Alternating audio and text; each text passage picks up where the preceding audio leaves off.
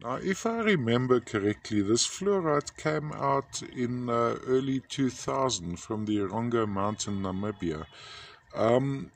There is crystallization to it, but there's a lot of fracturing, because what happens with this particular material is there are tiny, well, shall we say a beryl, but it's not aquamarine, and I wouldn't say it's goshenite. There's a bit of color to it, so I'm going to go with beryl crystals sitting in between. So as you break open this fluorite, you'll find tiny beryl crystals trapped in between, which so there's recrystallization and interesting crystallization happening all over. Now that would be a crystalline face, unfractured, made up of tiny fluorite crystals.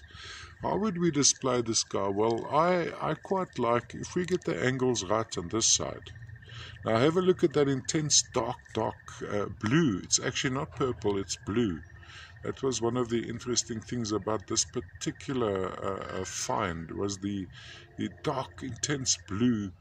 And of course, if you have lighting going through it, it's a good light from behind, but there's definitely a crystal form, even though this is a fracture zone, but there is almost a crystal form jutting up like that.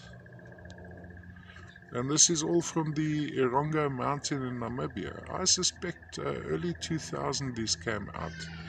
Of course, the color is the thing over here, the dark intense blue, which is unusual. For Namibian fluorites, we're more used to the purple, whereas this is dark blue.